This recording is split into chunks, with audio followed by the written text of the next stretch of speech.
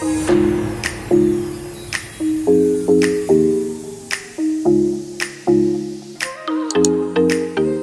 guys, good morning and happy Sunday.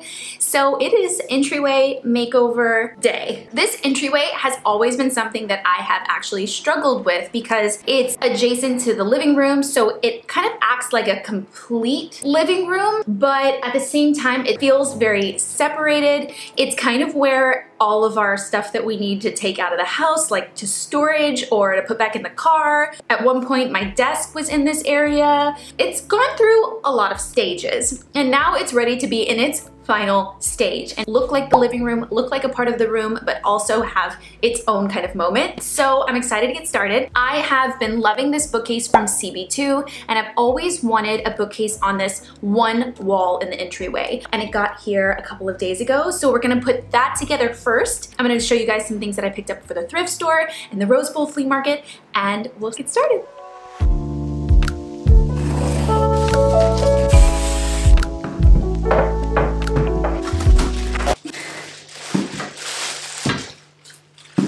Kinsley. Give me that. That's not good, girl. According to the directions, this should be fairly easy to put together. Just a couple of screws and putting it on the wall.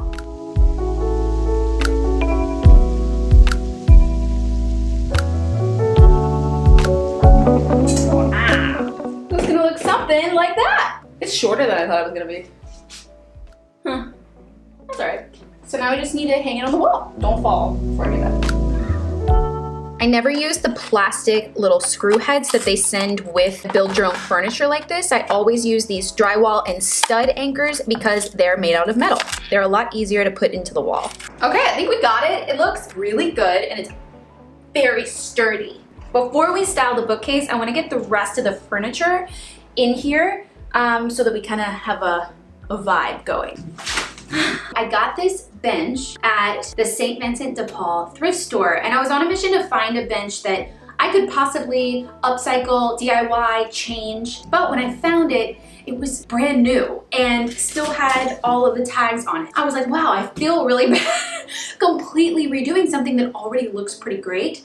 I think that the only problem with it, and the only thing that I don't like about it, that this color wood isn't the same wood that's on our new bookshelf. So I'm thinking it's gonna be beautiful right underneath the windows because I've always wanted a bench there.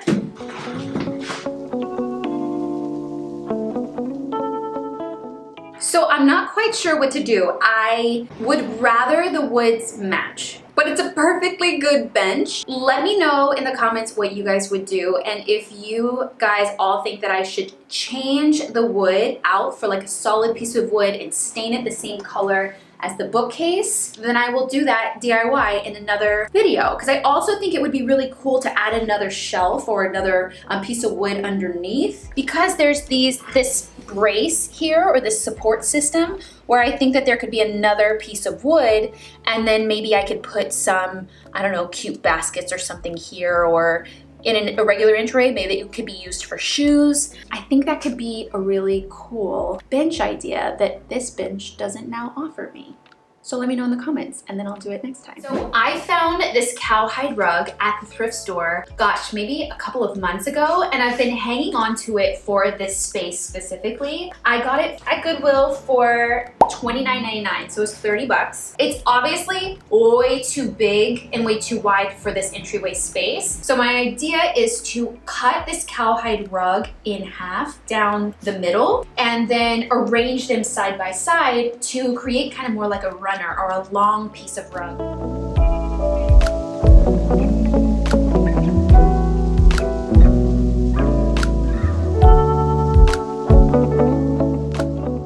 Okay, what do you guys think?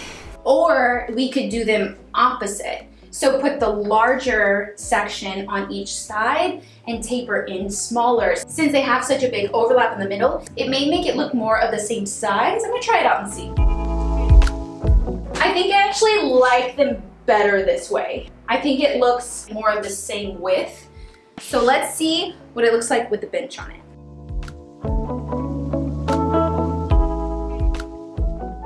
So now the big question is the copper piping pieces that I have going to look good in this space? Is it going to add a much needed kind of diversity of color, or is it just gonna look really out of place? So let's see. So here is our copper ladder, which I can put like some really pretty blankets on that kind of ties in all of our color palettes. Here is our copper planner that we made in part 1 of this series. Okay. And this chair you might recognize from a thrift store flip, which actually looks really good with the copper. So I'm hoping that it ties in the copper a little more. I don't think I'm feeling this blanket here. Tip number 1, don't pull on your blanket ladder. So we're just gonna try out a good old handy neutral colored one.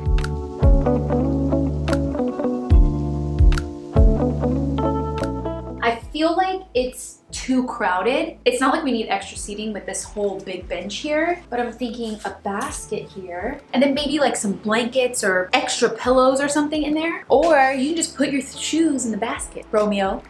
Like that. So I have been collecting all of these great things to actually go on this bookcase. I got all of these great vases at the Rose Bowl flea market, some things from Goodwill and other thrift stores. This really pretty basket that I picked up from Goodwill recently, actually. I was thinking I could take off the handle because obviously it won't fit. This one I got for $5.99. Little terracotta vases that we brought back from Texas when we went thrift shopping. All of the candles and the candle wraps that I made in part 1 of this series. This actually got in the Philippines when we went the first time a few years ago, and I got it on the island of Boracay. These bookends that I got from Texas on our thrift store trip. These I got at the Rose Bowl this past weekend. I got this little kind of like dusty coppery dish. I've been collecting really beautiful books that I found at the thrift stores. When you take off the plastic covers, it reveals a really beautiful book cover. And that's the perfect color that we're using right now.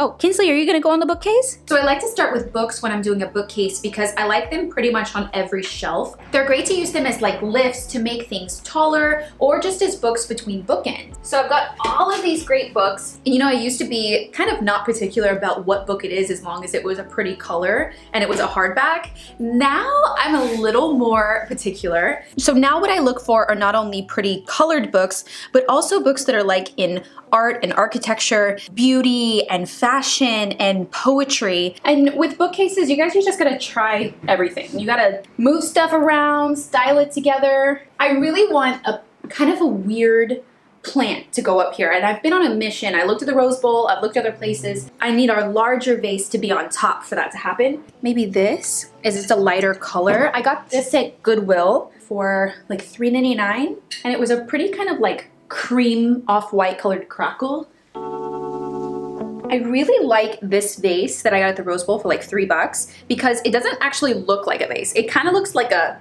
sculptural kind of statue thing. So maybe this guy up here too. And I kind of like to work in threes. I think that's kind of a rule of thumb when doing a bookcase. Okay, so we've got like 1, 2, so we need something here. This little marble, what is this? What are you? This is a great height for a candle, so definitely a candle here, and then maybe we'll stand some of the books up. And I want it tearing down outwards, so it's building up to the center of the bookcase.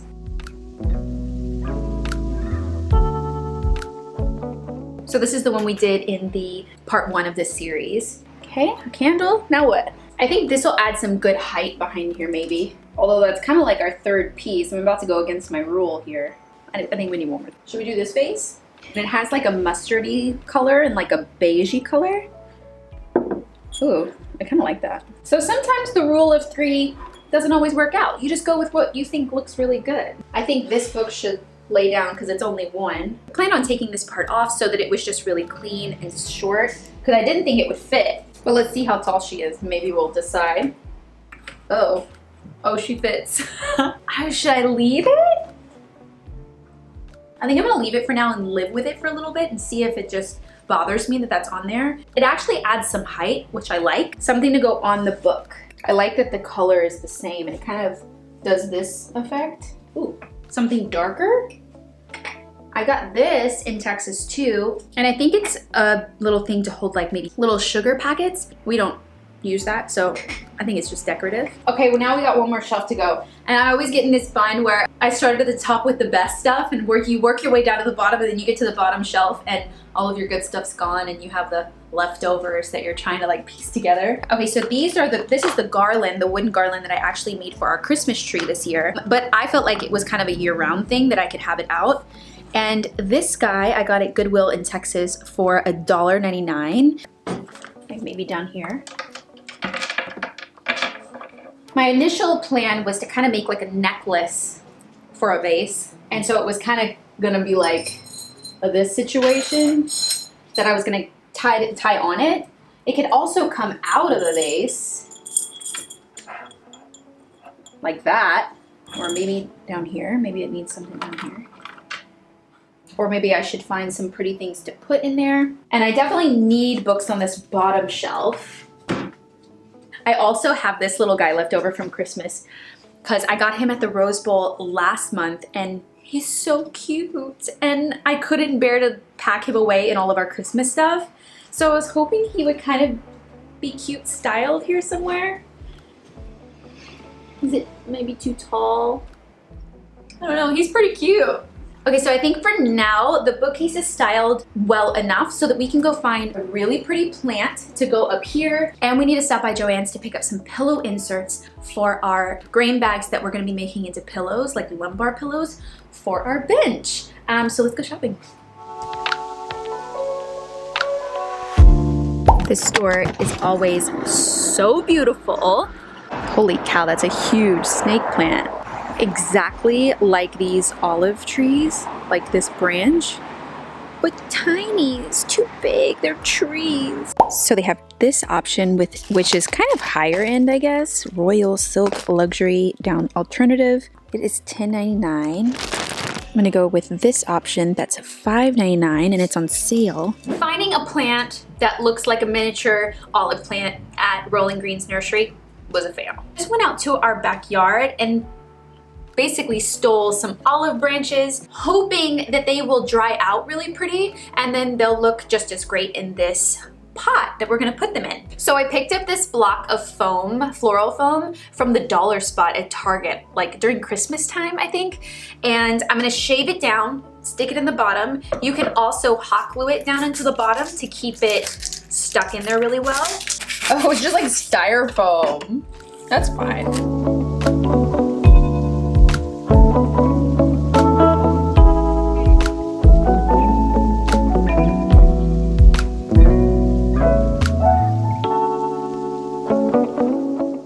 Also put some moss in the bottom to hide this floral foam. I'm gonna go back and do that later, but since mine is up really high, you won't even really see it.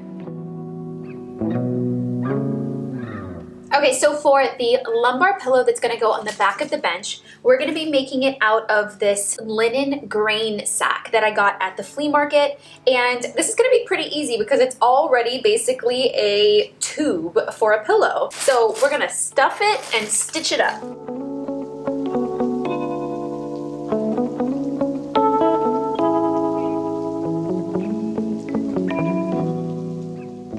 So it takes a while to get all of the stuffing massaged into the pillow. You just kind of keep working at it until it's not lumpy anymore. And then when you get all the way to the end, we're gonna sew it up. Some of you guys have asked me before about like, oh, well, how do you wash your pillows, your throw pillows?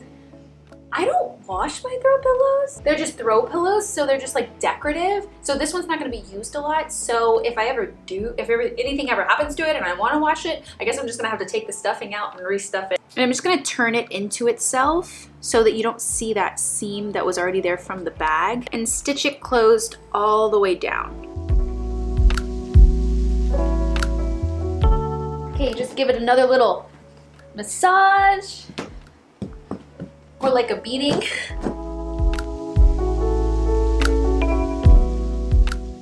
And then I had enough material to make one more of these rectangle pillows that I made for our living room when I did the living room makeover to go on this side to tie it all in. Okay, I think that that's all the pieces to make over this entryway.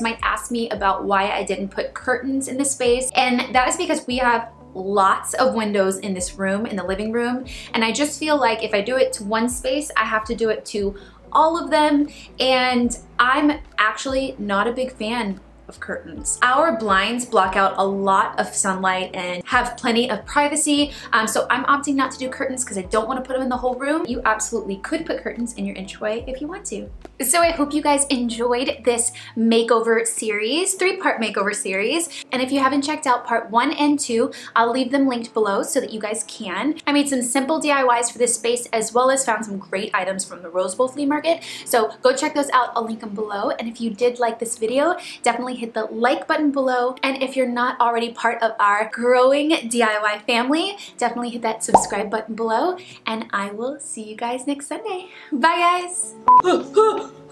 Baby, it's a spider! Oh my god! These are not for babies. No, this is for Bookcase. You could just put your shoes in the basket so they're not all over the floor when you come in the house. Oh my god, I'm out of breath.